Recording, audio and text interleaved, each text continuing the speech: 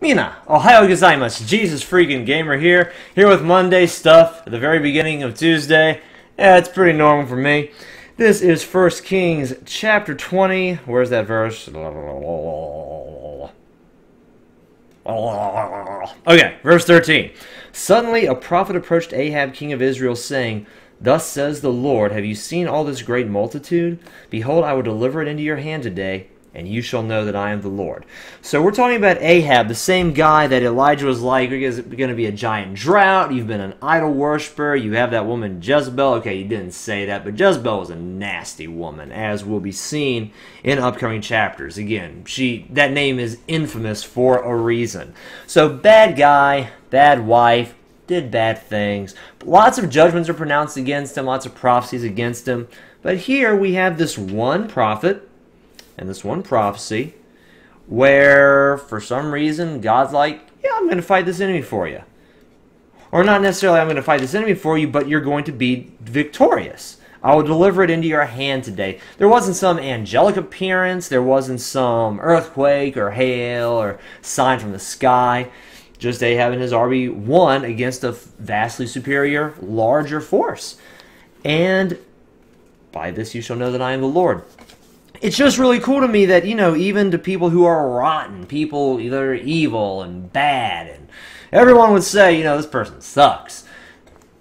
God loves those people. He wants to reach out to those people. And even in the Old Testament, when God was all, you know, banhammer, banhammer, banhammer, there was mercy shown to people who I think even we would agree probably didn't deserve a whole lot of mercy. You read ahead in the game and just some, you know, stuff like, you know, I want something, I can't have it, well, I'm going to arrange your death and then I'll take it after you're dead kind of bad stuff. I mean, just evil, evil couple. And God had mercy on them. God wanted to show them in a non-judgmental way, hey, I'm the Lord. I can help you out. I can be good to you. I can show kindness and mercy to you.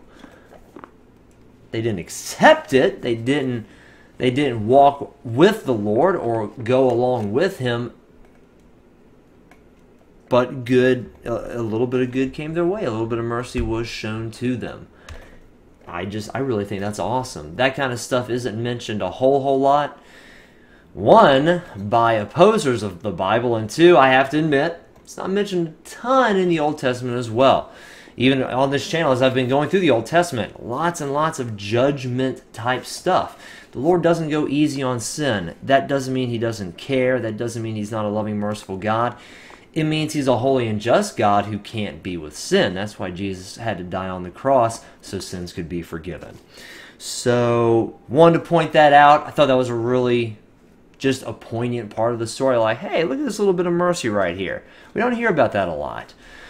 So yeah, wanted to point that out and kind of put a magnifying glass on that because that stuff's worthy of notice. It's really, really cool when you see, you know, little bits of mercy to people most of us would agree really don't deserve it. Even we humans, we simple humans, also, I should say, sinful humans who do bad things. They're not that bad, but still bad things.